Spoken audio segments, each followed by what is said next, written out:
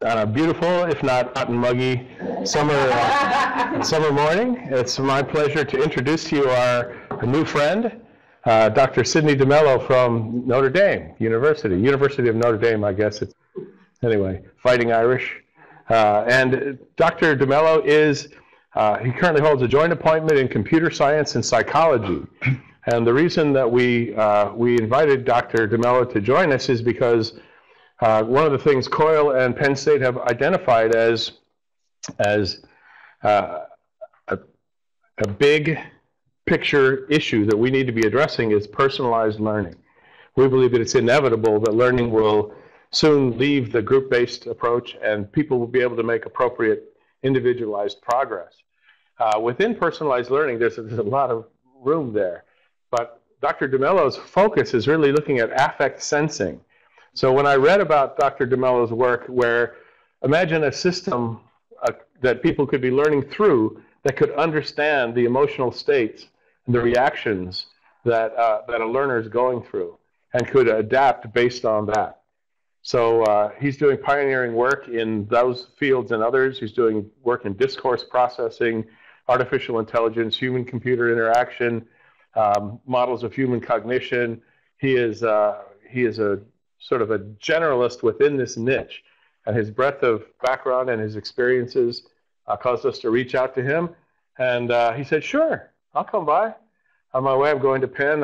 He'll be at Penn tomorrow, and then he's going up to Canada, and he decided to work us in. So I offer my sincere thanks to Dr. D'Mello for building us into his schedule. And with that, I'll turn the program over to its rightful owner. Oh, great. Thanks for that introduction, and thanks for having me over. It's my first time, and it's been wonderful so far. So thanks for coming. I have a lot of slides. We'll keep this informal in the spirit of the conversation, so feel free to interrupt me. There's absolutely no need for me to go through the whole slide deck, and I'll be doing another informal talk this afternoon, so we could continue there. Okay? So what our lab is really interested in, and what we're really interested in studying, is best illustrated. Let me actually first start by thanking our lab at Notre Dame and our collaborators, who do a lot of this work. I like to say they're the brains of operation and just the looks, and our funders, obviously. I like to think about the phenomena that we're interested in. Here's a video, for example, of somebody in a reading context, reading difficult text on research methods. And initially, she's trying hard and things are going well. And a bit later, the same person, actually not that much later, just a little bit later, you can see hopefully see a change in her state,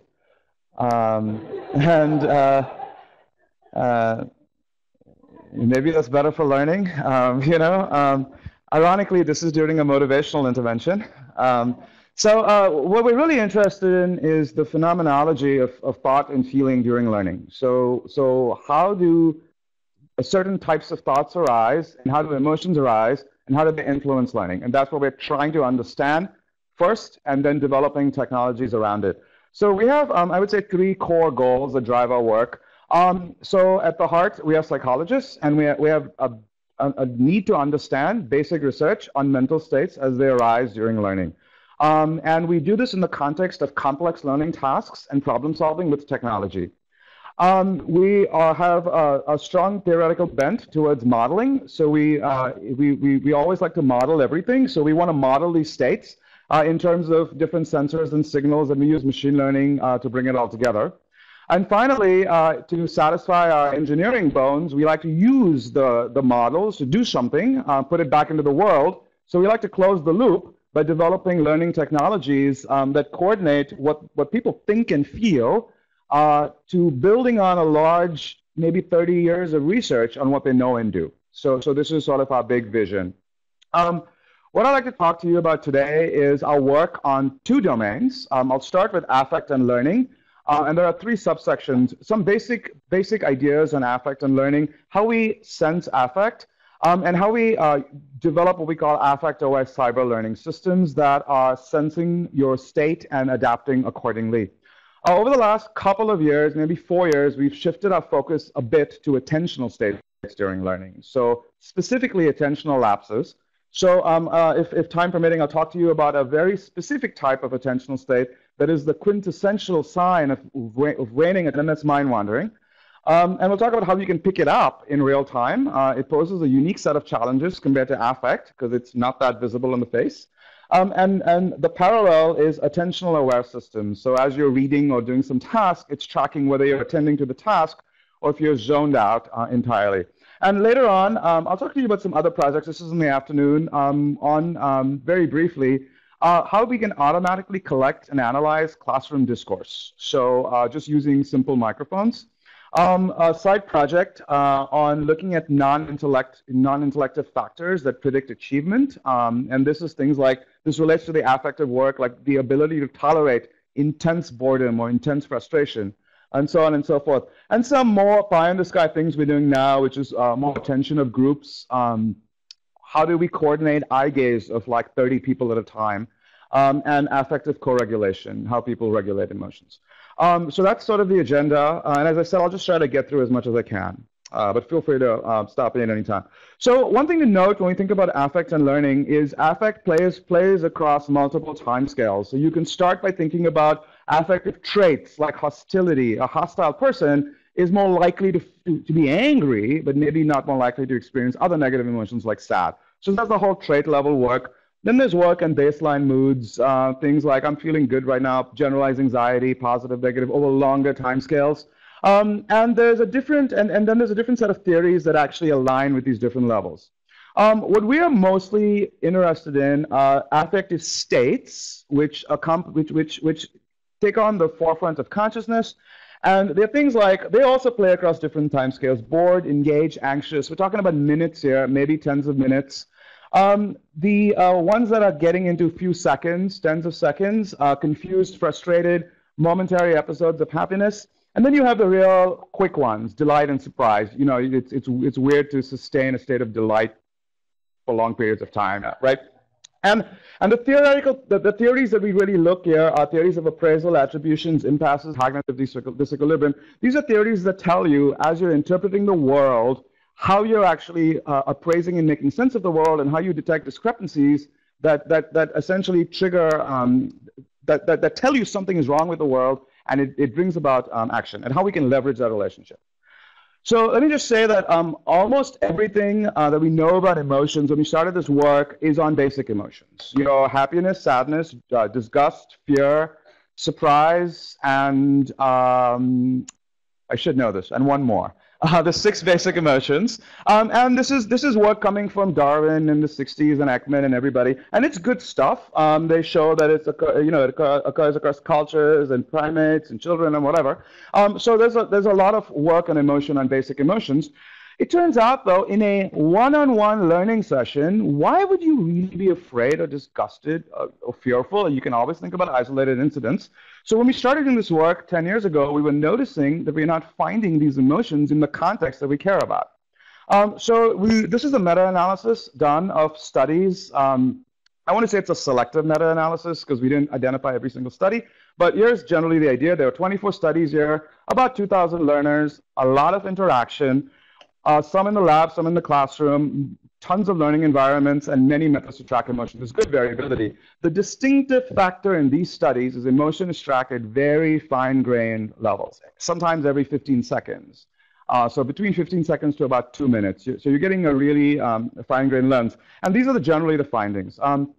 There's some state of engagement, whether it's an emotion, an affect, that's total debate. It's some composite. That's always there. In addition to that, what you always see in every study in every environment at large volumes is confusion and boredom.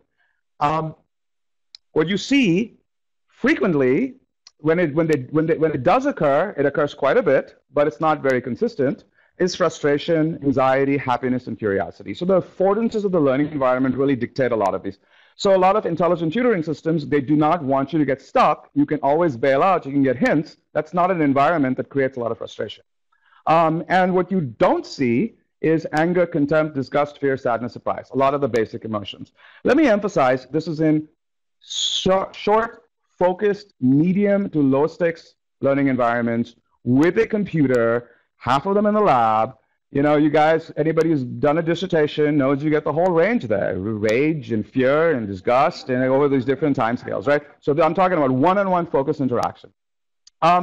We looked into building a model that talks about how these emotions may arise in this context. And and this is one model, we're constantly refining it. The idea is you start in a state, and I should say this builds off on George Mandler's work on interruption discrepancy back in the 70s. You start in a state of sort of equilibrium, things are going well, you're doing your stuff, whatever, it's okay, until you hit an impasse, and that triggers the state of confusion. Along the way, you may experience surprise, but typically confusion.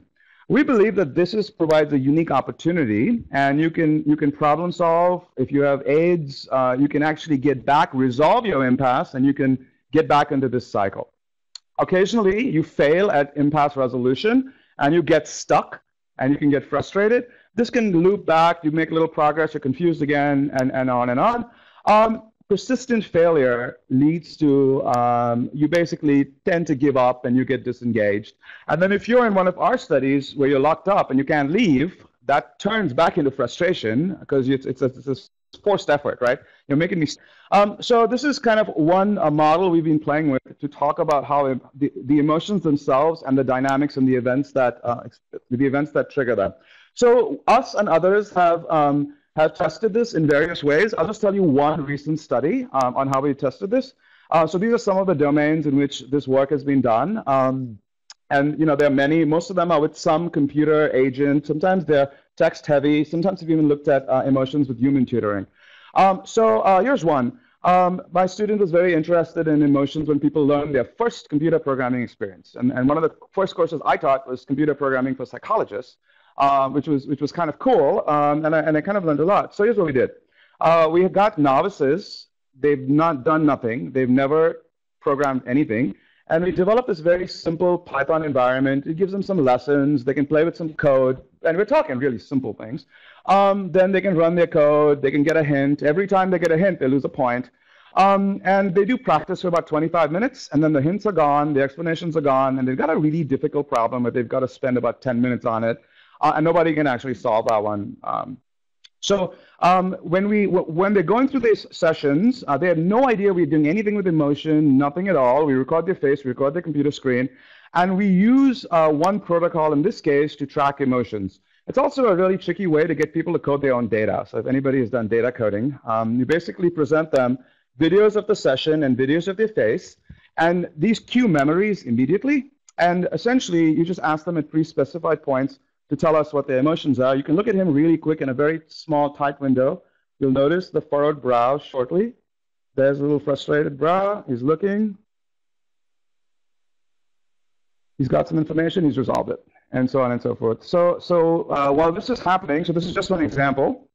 And this is, again, the distribution you get in this context. This is about 100 people.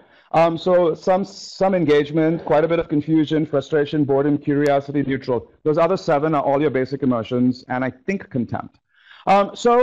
We then say, okay, we can see how people are modeling and going through these emotions. Let's actually see what else we can do. So we create these time series. So this says, okay, these are your emotions. And we look at the game logs. What actually, the tutor logs. What actually happened? You gave a hint, you gave an explanation, you asked for something. You got it right, you got it wrong, you compiled your code. And sometimes we actually build models. Here's a hidden Markov model. But other times we just look at very simple, how do you go from one state to the other after correcting for chance? So it's like a poor man's lag sequential analysis kind of technique. And here's an example of one of the models. So just to illustrate, you clearly see the central activity in this context is obviously coding, because they do a lot of coding. And then you can see this very passive set of things. I'm reading, I'm neutral, cool, I'm curious, okay, I'm engaged, whatever, I'm coding some more. So that's just the basic channel. The world really comes alive when things go wrong. So my program ran successfully, it compiled, but actually I got an error when I submitted it. What? Oh, I'm frustrated. Okay, what should I do? Let me get a hint. Or I'm confused, and so on and so forth. The reason you don't see direct connections between emotions in this diagram is because those links are removed, because the emotions occurring are measured every 15 seconds, but these other events occur all the time. So this is just one example illustrating how we sort of piece together these models and these theories. So let me just move on. So a core part of this work is this understanding of confusion as being the state that is essentially this quintessential mechanism for deep learning. Because if you think about it, why would you learn something deeply? And what is deep learning? Adjusting a conceptual model if there's nothing to adjust. We need a reason to do this. So we took this idea to develop a way to induce what we call productive confusion. So it works like this. This is in the context of critical thinking of scientific research methods. So here you have these two agents, and they're having a conversation on a case study from the media. In this case, there's a diet pill that claims to work miracles. It's the usual media nonsense. But it has critical flaws. They have a control group, but it's a bad control group. So there are very subtle complications. They have a conversation, and I'm the human, and I'm typing in, they're chatting, and so on and so forth. So the way it works is there's a case study, they all read it, and they talk a bit about it to make sure they understand it. Then over trials, these two agents are having a discussion. What do you think about the control group? Oh, I like the control group. Yeah, me too. Okay, do you think they had enough of, do you think it was a strict enough control? I thought it was strict enough. No, I did not think it was strict enough. Let me ask Sidney. And then you ask the human. And then it's like, what? Let me make a decision. And through this, you get them a bit confused. We sometimes verify that they got confused. And at that moment, you give them a text to read. And this is the text. It's a very general text. It's not about this problem or anything. It's just a text on control groups. And the idea is, if you're primed to think about this in the state of disequilibrium, you will read it deeper to resolve your impasse. At least that's the theory. And then, obviously, to please the IRB, we have to give it all away at the end. So here are some results. We've done about 7 experiments. This is, I think, 1 experiment. So what we have here is afterwards, they take a FAR transfer test, and these problems are difficult. So you take all of these research methods concepts, they put them in a completely different domain, and they've got to diagnose flaws. And here is whether you're not guaranteed to be confused by this manipulation. A lot of people just don't care, or they don't even get it, or they don't want to admit that they're confused. So we divided into cases where people are not confused or where they were confused. And there's a control condition where there's no disagreement. So here are the results. This is not a significant difference. So basically, when you're not confused by the manipulation, there's no real difference between the control group that gets no disagreement and the intervention group. But we get a really nice effect in the cases when you are confused. And our interpretation here is that essentially this is giving them a reason to read the text a bit deeper and understand it more conceptually. So let me move on to yeah.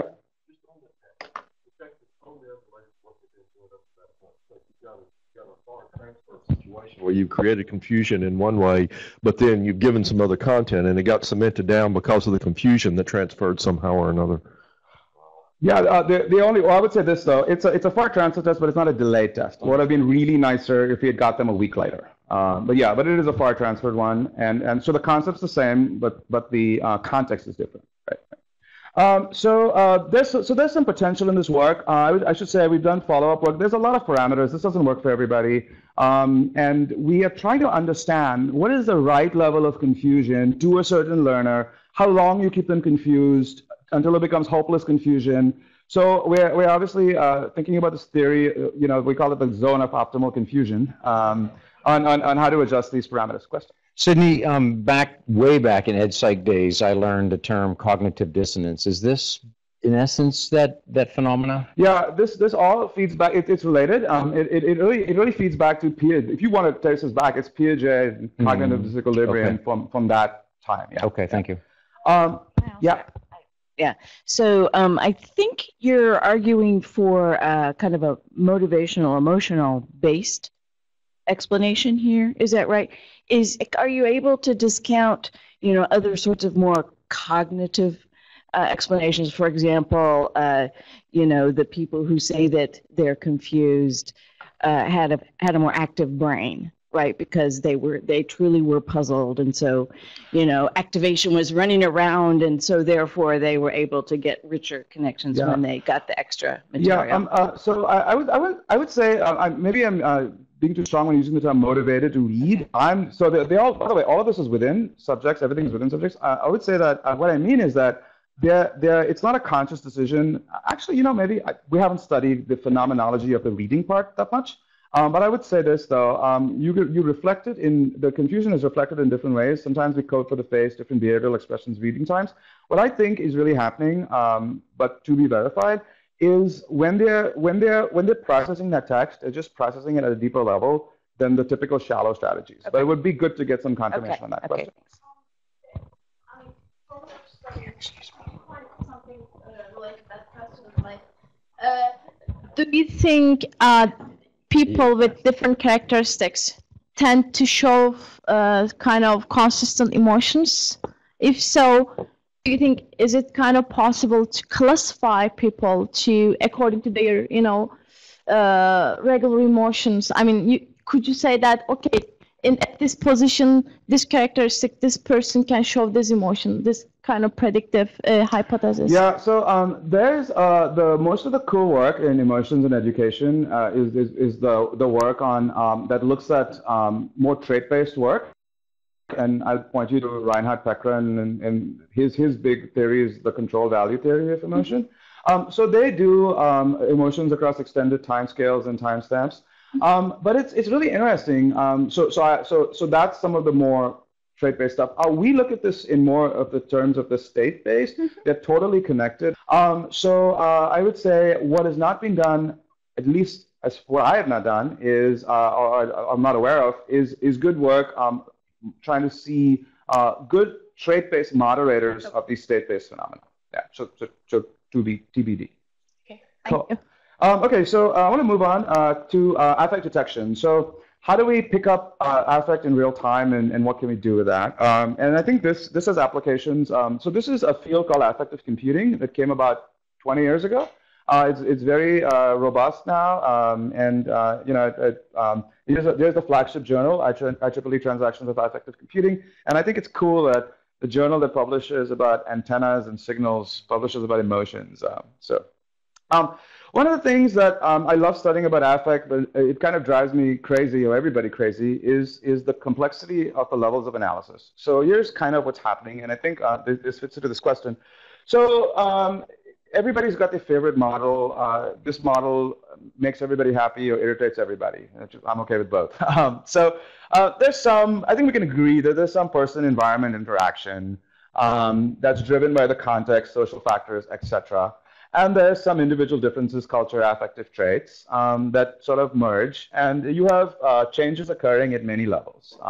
So there's neurobiological changes, there's physiological responses, there's bodily expressions, there's some action tendencies, fight or flight. And then you actually have this more appraisal, cognitive, metacognitive deal. Notice that there's no box here that says emotion or affect at all, because affect is some emergent phenomena coming from this and moderated by this. So it's there somewhere, I don't know where, and the idea is how do we get out this elusive construct? Okay, so you can ask humans, and there are many ways, but typically you have self-reports or you have observer judgments. One thing we note is they have access to different types of information. So they have some information on the bodies, they can see actions, some physiology, not a lot. But the humans are really good at inference, and they have emotions, and they have evolved, and they have experience, and then they are really sophisticated in that respect, right? So you can get some estimate from emotions. But then we have the machine. It can sense some things that humans can't. You can have infrared cameras. You can have thermal cameras. So they can even get at the neurobiological levels. They can get at more of these lower levels, but they can't really get much. So we tried really hard, but our context-sensitive computing they're not great, and so on and so forth. So what we do is we try to see if we can use machine learning to build models that take the best of the machine with supervision from what humans can provide. And that leads us to a model that can then produce affective estimates. And what we're trying to do here is model simultaneously both the low-level stuff with a signal coming from the top-level humans. And that's kind of the big goal there. That makes sense? Question? Sure. Do you want the mic? Yeah. Just take that. Oh, okay. Oh, okay, cool. Oh, okay, thank you. You mentioned about the observer judgment and also motion sensing. Let's say we shoot a video while a person is experiencing something.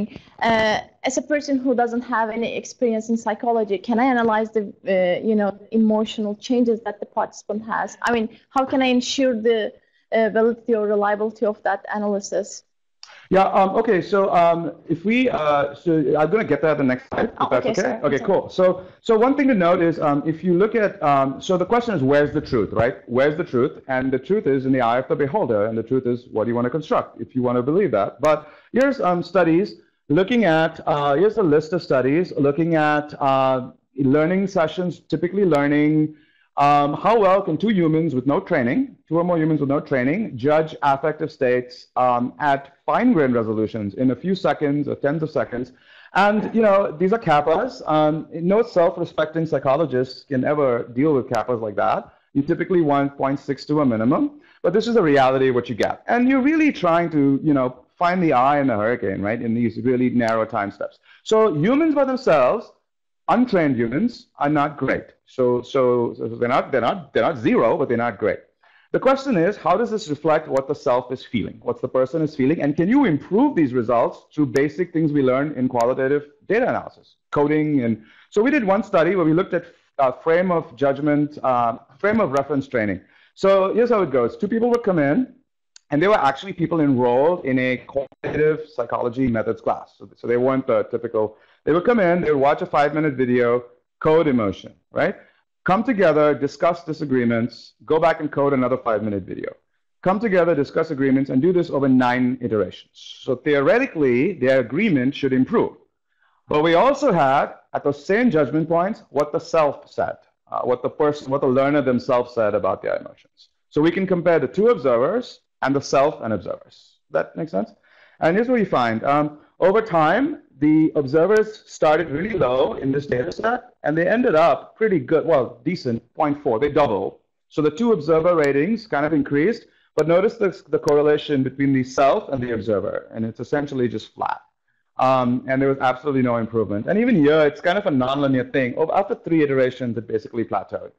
So the general trend here is that this is a hard problem, and there's a lot of ambiguity for a genuine reason. And our approach has been, ambiguity is good, and we should try to model it and study it, rather than come up with really controlled cases where we just don't deal with it. So let's see how the machines do.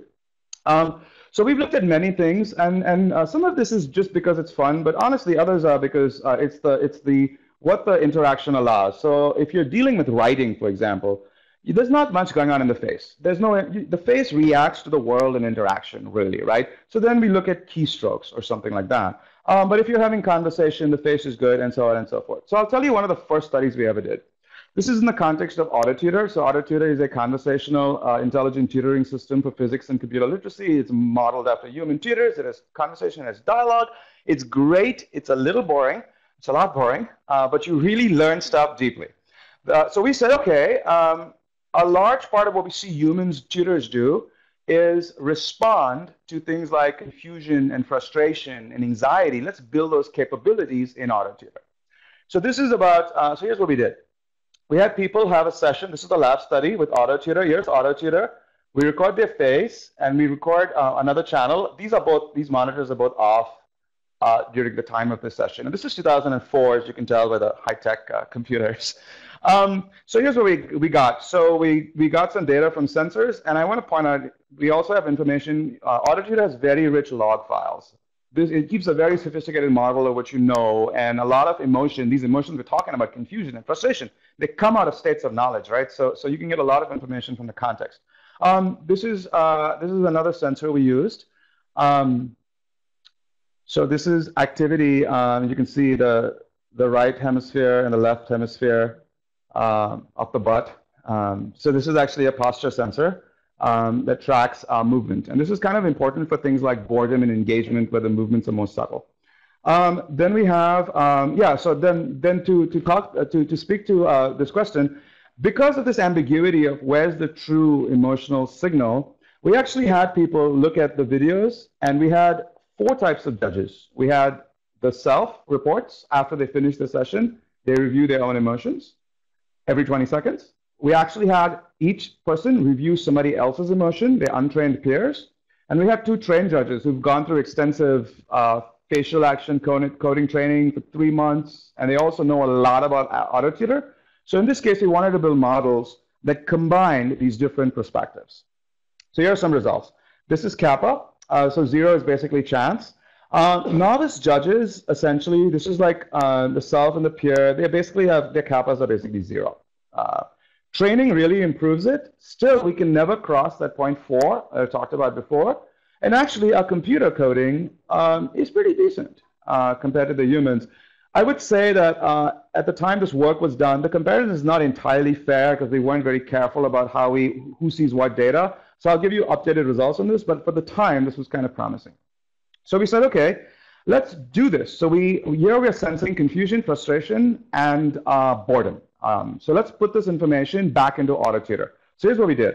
What AutoTutor does is essentially it gives you a problem, then you give an answer, like a difficult problem. How does the operating system interact with the word processing program when you create a document? Then it tries to eke information out of you. What it does is it hints. What about X? It prompts, it tries to pull information out, and in each of these dialogue moves, it gives you a question, it gets your response, and it interprets it, it gives you feedback, and then it moves on. We manipulated that feedback to give it a motivational tone that was sensitive to their emotional state. So for example, if they're frustrated, we change the attribution of frustration. You are not frustrated because you're stupid, you're frustrated because the stuff is really hard. Take it to the world. If you're confused, that doesn't mean you're not getting it. Confusion is a good emotion. So there were these touchy-feely, motivationally supportive moves, blending on sort of Dweck's work on mindset and attribution theory, and there was a lot of good theory there. And we had expert tutors look at some of these data and suggest moves. So that's what the tutor did. And it also displayed empathy and did some other cool things. So we did an experiment. Here we have 84 people. They either interact with the AutoTutor system as usual and the typical regular feedback without this motivational component. Everything else is the same. And that kind of feedback is, good job, let's move on, what about this? Or they had the affective one.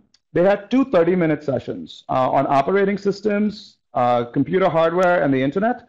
So they finished one session with an AutoTutor. They started another session on a different topic with the same version. And then there was some transfer test later. We divide people into low and high prior knowledge. So here are some results. And this is proportional learning gains, post minus pre divided by 1 minus pre. So for the first session, low domain knowledge people, no difference in tutor version. Okay? For the high domain knowledge people, we actually take a hit. You learn better with a regular AutoTutor. Do you know what this feels like after 5 years of work of getting the detector right? And actually, the wrong way. Actually, what you're getting is, we think a penalty.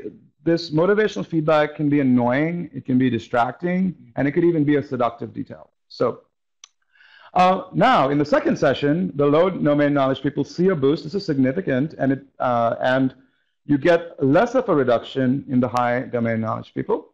And on the transfer test, you get a small boost for the low, and the high, they already know the stuff, so they don't learn anything. These are effect sizes. And our interpretation is this. When you start out in the first 30 minutes, it's not that bad. Things are okay. You don't want to jump in and start with this touchy-feely motivational stuff. Let the problems really emerge. Let the true experience come out. And that happens around 30 minutes if you've interacted with AutoTutor.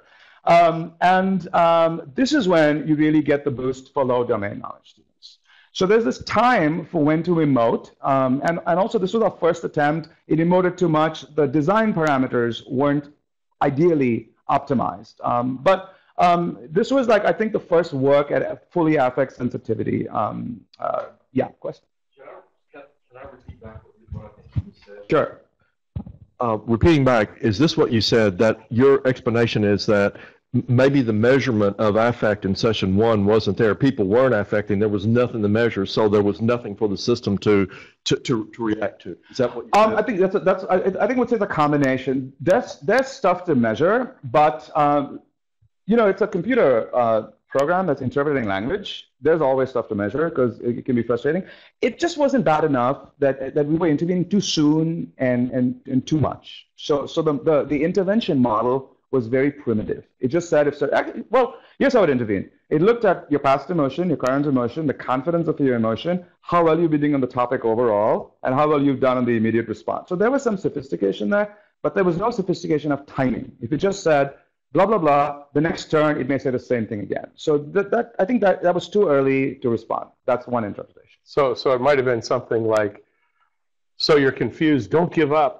You know, and they're going like, I wasn't going to give up. Exactly, yeah, exactly. But later in the lesson, later on, they're going exactly. like, yeah, I was. I'm confused again. Exactly. I was going to give up. That exactly. Sort of thing. That was something. That's yeah. Question.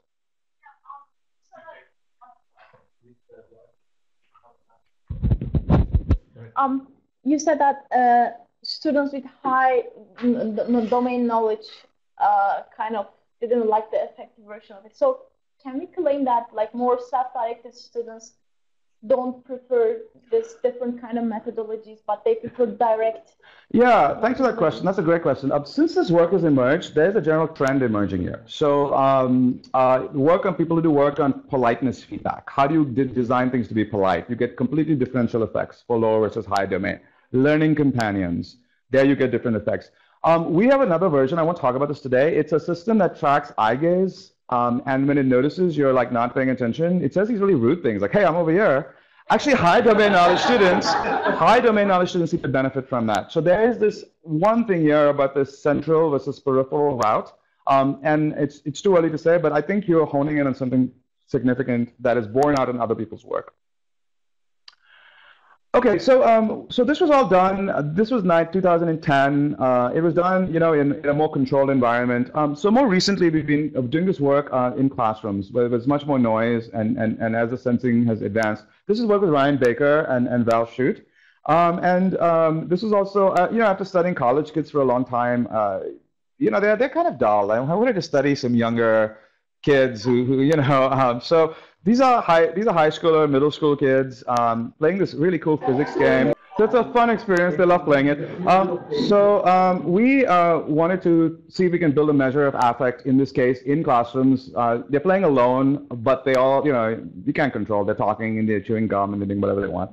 So it's very noisy data in classrooms in Florida. So these are about 30 kids at a time. And as they're playing this game over 3 days, this handsome fellow is Ryan Baker and his team. They go around, and this is an observer-based affect measurement. So they have this very cool protocol to do field observations in groups. So you basically use peripheral vision, and you look around and you see if you can judge somebody's affective state based on their bodily behavior and also what's going on the screen. Context is really important. And that's synced up with an app, and we then have very $25 webcams recording the facial expressions. Okay. And here we look at a couple of signals. So here's facial feature tracking. You can, by the way, I can't show images of the actual students. So these are other participants using the same software. This was a computer vision toolbox that then became a company, and now Apple has taken it up. So it's gone forever. But it's pretty cool, and you can track little facial expressions. You can see some mouth movements there. So you can see work. So you see activation around the lip and so on and so forth. So we're looking at facial expressions here. Also head movements, and we look at body movements. So this is something we've developed. It's a very, very cheap way to get body movements. That sensor I showed before was $25,000. This is just with a camera signal. So you're basically trying to just do what's called motion filtering and silhouetting, and you're basically seeing which pixels are changing, and you're building a model for each pixel. And you can get a decent time series. Sidney, real quick, online, Jerry is asking what the name of the company was from the last slide. They changed a lot, but it was Emotion, and the product was called Facet, and now I don't think it's available anymore. But if he wants to email me, I know some freer, cooler versions. Thank you. Yeah. So this is what's happening, and here are our results. By the way, now we're actually changing from kappa to area under the curve, and the reason being, what you have with affective work is very skewed distributions. For example, delight is about 3% of the cases here, and 97% are other. And then kappa and all those metrics have real problems there. So here's area under the curve. We're saying, okay, boredom versus all the other emotions, and guessing would give you 0.5. So as you notice, we're doing pretty decent some of them are easier. Delight is very easy because there's very visual facial expressions. I want to point out that all of these models generalize across students. So whenever we build the models, there are certain students that are kept aside and they're not touched, and the models are built on one set and they're tested on this other set, and that's repeated. So that was kind of a cool question. Sidney, can I go back just for a second on that, on the tools that you're using to take these measurements? Are they also then labeling those emotions? I'm twisting my mouth or something, and it says, "Oh, boredom." Or... Yeah, no. So great question. Sorry, I should be more clear. So what happens here is every X seconds, he's making a judgment, or somebody in the team, of boredom. There's two raters there: boredom, confused, engaged, frustration, whatever, and that's timestamp. Then we have these faces being recorded, and we say, okay, at this timestamp, over this period of time, I notice activation in this mouth movement, that mouth movement, this movement, and then we use some machine learning to build the model. Yeah, that's what's happening. Okay, thank you. You're welcome. So this is decent. Now, when you go into this world, as opposed to the lab, you notice something interesting. So we notice that the face is actually very accurate. This is the face, reasonably accurate. Everything here is reasonably terribly accurate. It's reasonably accurate, above chance, but it's only available 65% of the time. We can only even detect the face. That's the first step. So a third of the time, our model is really useless. It can't pick out the face. Why? Because they're talking, they're turning, they're leaving, they're chewing gum, they're doing this, and stuff like that. But we can actually have the log files of the game, and you can build an interaction-based model. I drew this object like 10 times, not getting it. So you can build a model based on the log files. That's not that good compared to the face, but it's almost always there. So what we say then is this is straight up. The face is accurate, but it's not available. The other thing is available, but not accurate. So we build these multimodal models that sort of combine them and try to adjudicate. And what's cool here is we now have a model that works 98% of the time, yet it's almost as accurate as a face. So it's something we feel that can actually really be used in a very noisy environment. And we took a step further, looking at different types of generalizability. So the data set here had like 8 class periods. So you can imagine somebody's affect in the first day of class, then in the last day of class, right? And not even that, lighting conditions, because all of this computer vision is really affected by lighting. So you notice that actually it generalizes really well. So within means training and testing in the same thing, population, and across means training in one, testing in the other. So it works pretty well. You get a small hit, but it's not much across different class periods. We collected data over 2 days. We went to Florida for 5-day data collection, but because of the threat of snow, school was closed for 2 days. I was like, can you imagine sending whole teams there? And this actually happened. But there was a weekend, there was snow day still. So this is data collected on the first day and tested on the second day on new students. It works pretty well, and vice versa. We looked at training on males, testing on females, training on females, testing on. So this is training on males, testing on males. It's almost as good or equally as good as training on males, testing on females. So it's pretty good. And you're across ethnicity, which is essentially the distribution was Caucasian or not. That's how it worked. So we have some confidence, at least limited confidence in the generalizability of these models, at least within the context of the data set that we have. So let me just quickly move on to talk about some future projects. So in terms of generalizability, we want to look at much more modeling. So I was talking to some folks at breakfast. When you're actually having online learning, we want to get people to turn their computers on. This is data collected by a group at MIT where they had people watch commercials. Look, this is what you have to really deal with. These guys eating a chip, and you know the lighting and this profile view, and you don't really deal with stuff like this, correct? Typically, we've ignored it, but rather than ignoring it, the idea is we need to build this in the model upfront rather than worry about it later. We've been working to make a version of this game affect sensitive. So it's fun, but the frustration can get too far because it's completely open-ended. There's nothing. There's no hints. There's nothing. How do we actually build a model to tweak what's called good frustration? It makes the game enjoyable. It's going too far, and we don't really know how to do that. And how do you do supports that don't ruin the experience of playing this fun game by just making it, yeah. As I was saying, we have a MOOC on helping people manage stats anxiety. It's really cool, and we put some emotion, just very immediate self-reports in there over the whole MOOC period. This was our old provost. He's very goofy. He made the MOOC, but he's really great.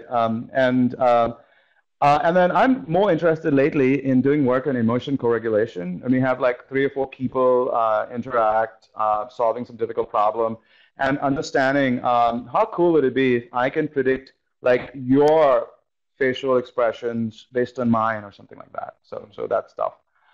So I think that concludes the stuff on emotion. And I know in terms of time, we can stop and do questions, so I can actually get into quickly the other part. What do you guys think? We should do some questions if that's okay, Kyle? Yeah. And just a reminder, if you have a question, please just put your hand up and we'll get it. Can I start off? Because I think this is fascinating. So, are you moving to the place where you'll use this combination of the data from what we often refer to as big data from the learning management system now that's collecting information on my performance in the system, and perhaps an eye tracking device of some sort, right, combined with the modeling that you're creating, that in the end then is adjusting the system for me? Is that where we're headed? That so the system says, oh, Larry, you're on the stats problem, you're frustrated, but it's too early on to intervene, and a little bit later on I'll intervene. So the system is not only adjusting the content based on my performance, but also on my affect. Is that kind of? Yeah, that's a great question. So one thing that you mentioned is very significant is the combination of the information of what's occurring and what my face is doing, because the body gives undifferentiated signals. So there's this illusion that the body is a way to go, and physiology,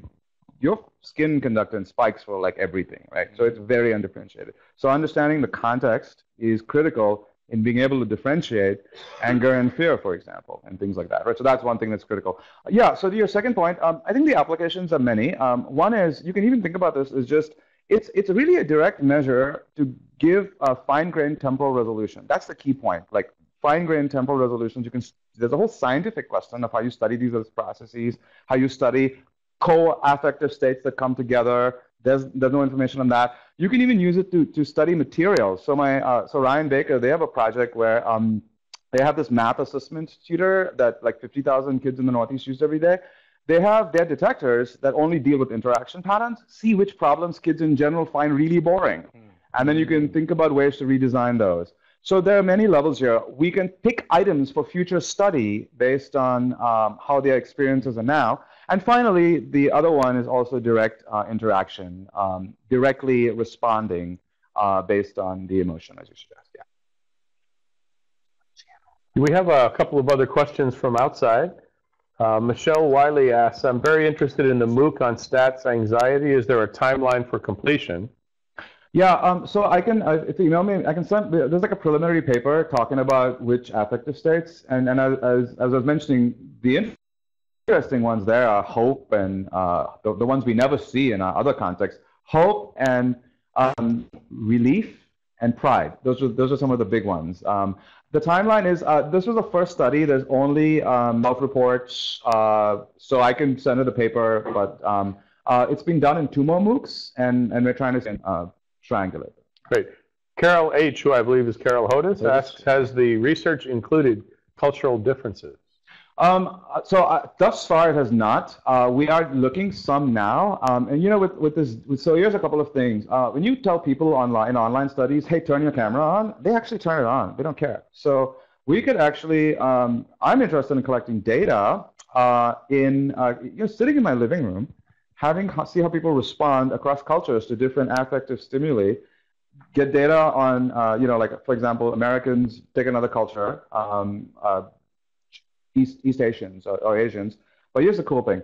You can actually get the facial expression of different cultures, and you can get how they perceive the event or the emotion, the label. You can then do very cool cross-modeling. I'll take your facial expressions and my label, and you can, it's crazy stuff or whatever, but we can do some really fun things cross-culturally. So we haven't done anything yet, but I think we're looking to do stuff with being able to do large-scale online data collection. Amy Garbrick wants to know if you've done anything with push notifications or smart push notifications. I was going to add on to that too. She's interested in push notification and online learning, but it sounds like your auto tutor is in fact pushing. It senses an emotion and then gives a response. Is that right? Yeah, it's doing it as part of the dialogue cycle in that sense. But I have not done any work myself on push notifications. The people I'm working with, the MOOC people, they are planning on using the affective data to trigger some kinds of interventions or something to see to what extent affect can predict dropout. Or so there's some work that, but I haven't done. Yeah. So also some talk about gender, looking at also at gender differences and those implications. Yeah. On the chat. Yeah. So we haven't done too much looking at gender differences because so our studies also, I would say, more gender biased towards females because of where we collect the data. So there rarely is a good enough split to do meaningful tests. And second, I don't like to do gender work unless I have a real theory as to why there should be differences. Yeah. I'm really curious about how good this auto tutor, like this artificial intelligence interfaces are good at detecting emotions, because I would be really interested in seeing some kind of like helper or assistant or agent in a game that acts based upon your emotions. Yeah, so let me speak to that. They're good and they're getting better. They'll never be good enough. And I should point out, one thing we did was we got actual teachers, these videos I showed you, to code these videos for emotions. I thought they'd be good. Everybody says you're studying these peers and experts. They were horrible. And in fact, whenever the students said they were bored, the teacher said engaged. And it's almost you have to deal with some kind of dissonance to be able to survive. And I do this when I teach. So the question is, I don't think we need to wait. I personally don't want to wait for the day of perfect measurement. As long as what you do with the measures is responsible and deals with, so we'd like to think about this as soft constraint satisfaction problems. So every interventions we always put together are always probabilistic. We're really good at dealing with really noisy stuff. So we also do work in speech recognition, and sometimes we missing out half the words, and we can deliver interactions that you can't even tell. So it's hiding the ambiguity in the background, I would say, just as humans do.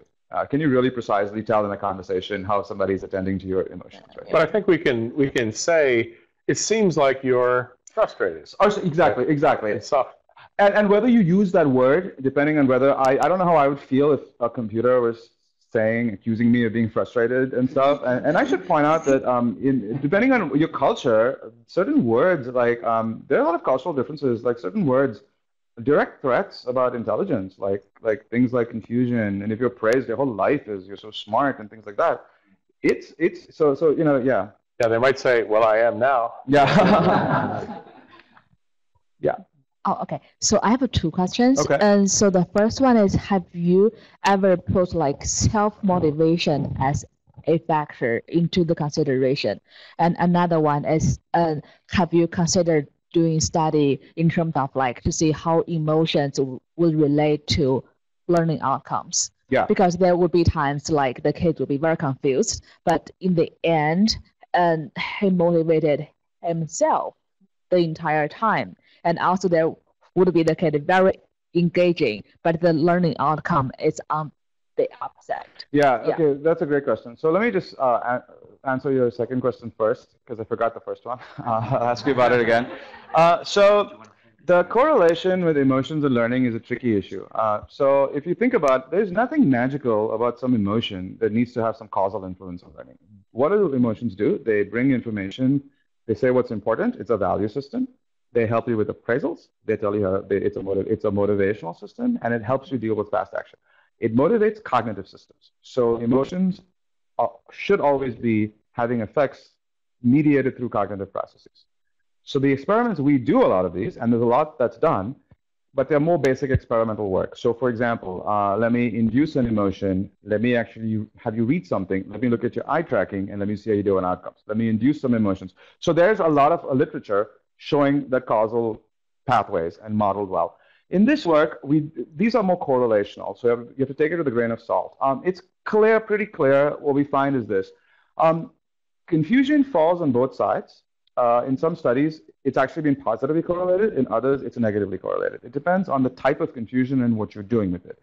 If I'm confused about the fundamentals of even being able to have an interaction, that is not even at this deep level we're talking about. If I start speaking German now and you don't speak German and you're confused, you're not going to learn my talk better, right? So that's the other thing. You can be confused and you don't have any supports. There's no learning supports. And it's like you're banging your head on the wall. That's not going to help you, right? So it's this, what are the contexts in which confusion can be beneficial? And there are many when it's not. The same thing with boredom. So pretty clearly, boredom seems to be negatively correlated. Others are more tricky. Frustration. You may expect negative correlations, but it's not. The fact that you're even frustrated means you're even willing to engage in this thing and not just give up. So I wish it was more simple than this. But I will tell you, Reinhard Peckran, who's one of the leaders in emotions education, his grad student is doing a meta-analysis now on the links between emotions and learning outcomes. She had a preliminary paper at AERA this year. Kristen, I could give you the information, yeah.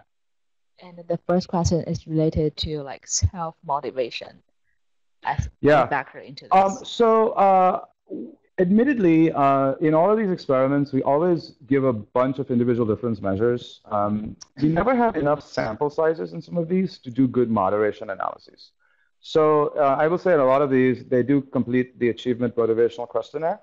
I would point to you to other literature that bridges motivation theory with affective theory, and it's out there. And if you talk, I can show you the references. Our work typically doesn't have a large enough samples to look at more than one covariate.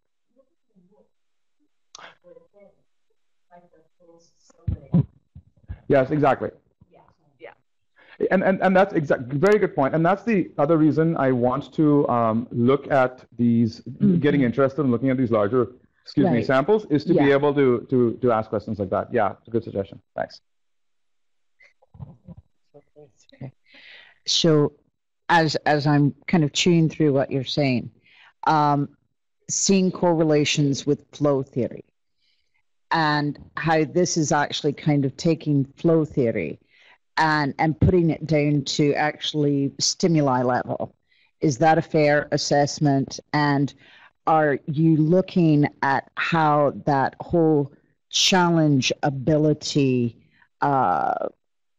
can be influenced by specific interactions?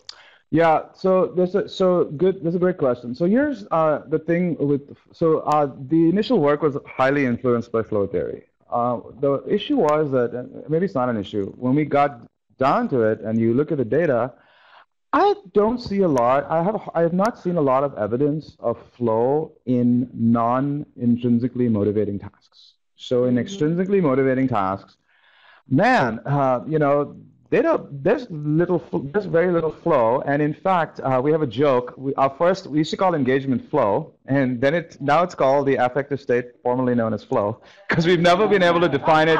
Engage concentration. It's gone through every single thing, but the other point you raise, which is a great point, is the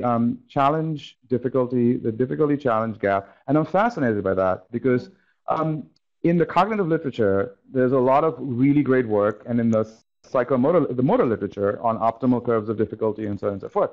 And then there's the other side of it. It's the optimal level of difficulty, and what's the optimal level of difficulty for learning versus the optimal level of difficulty for motivation. Yeah. And there are these different curves.